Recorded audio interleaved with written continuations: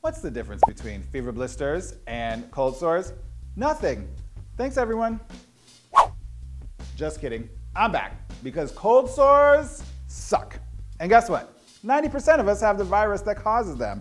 Wah wah. Now, those little bastards usually pop up on your lips or chin when your immune system is taking a hit, like when fighting a cold, hence the name cold sores. You got it. But menstruation, sunburns, allergies, even stress can cause them. And they are mega contagious. So do not kiss anyone, share glasses, utensils, have oral sex if you have a cold sore. By the way, don't confuse cold sores and canker sores. We don't know what causes canker sores, but they are not caused by herpes. General rule, canker sores on the inside mouth, cold sores on the outside. Like, follow, subscribe, turn on your notifications, tell your friends, and I'll see you next week.